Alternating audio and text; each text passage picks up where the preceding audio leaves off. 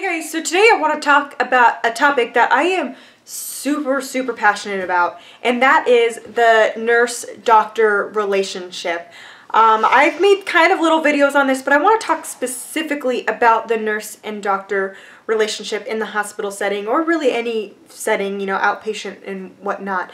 But working in the ICU, it's really given me a new perspective on how important it is for the bedside nurse and the physicians that are overseeing the patient's care to really be communicating well and have that open communication going both ways. I have seen what a difference it makes when you have a good physician or a couple physicians that are open and communicating well with you versus having physicians who are not. And it really truly does make a difference in the patient's care. I know I have a lot of people on here who are nursing students and nurses, but I know I also have some people that watch me that are med students or even doctors, and I think this could be a really good video for all perspectives, not just the nursing perspective. So I hope you guys are open to hearing what I have to say. First, I want to talk about the, I don't want to say bad doctors, because there's some really great doctors that are really smart and know what they're doing, but they're really bad at communicating with nurses, or they look down on nurses, and that they're lesser, that we're annoying, that we just come and ask questions.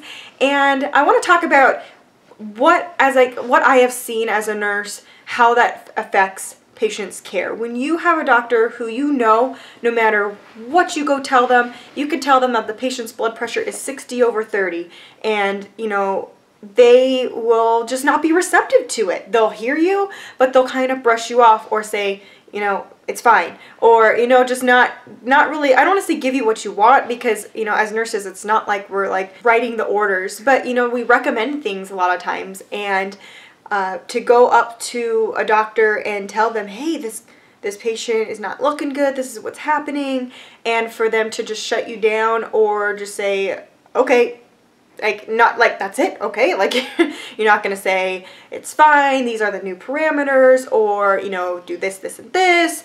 It can be really frustrating as a nurse, and I feel like when that happens, it automatically makes nurses not want to approach that doctor for situations. It makes the communication shut down. It jeopardizes patients' safety and care ultimately in the end, because if you have a doctor that constantly shuts you down or is rude to you or makes you feel belittled, and you're not going to want to go to that doctor for things, and you're going to be afraid to go ask them questions or bring things to their attention, because every single time you've done it in the past, they've just shut you down. That is how you don't want to be. But I've also worked with really great doctors who have wonderful nurse-doctor communication. You can go to them for the silliest thing. And I don't want to say silliest thing, because if it's something that you are concerned about and you're going to the doctor, it's not silly. Even if maybe it's not as big of a deal as they thought or whatnot, it's still, it's a big deal. No matter what you go to them with, it should be respected, and vice versa.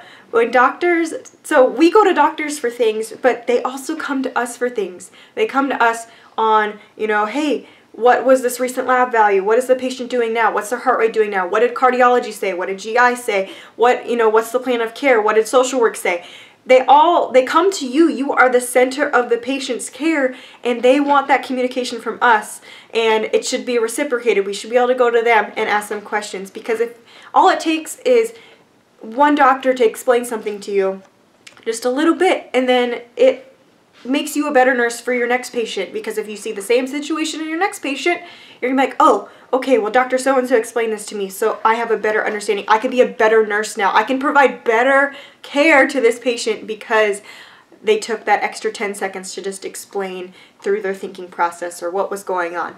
So the nurse-doctor relationship is so important, and when you have great communication, it just makes your shift go better, it makes the patient's care go better, it makes just everything better. So if you are a doctor or a med student, or a nurse, just anyone, really do your best to keep that communication open both ways, and be open. Even if a nurse is new, you want to be even more open so they're not afraid to go and ask you questions. So anyways, I know that was kind of ranty. I actually really want to do a video bringing a doctor on in my videos to ask them questions personally about ways to keep communication open and their thought processes and things like that. So if that's something you guys are interested in, I am working on it, but it's really hard to get people to come and do videos with me. I've been trying for a while now to get different people, and I understand it's kind of weird sitting in front of a camera if you're not used to it, but if you guys are interested in having like maybe a CNA or a respiratory therapist or a doctor or another nurse from a different unit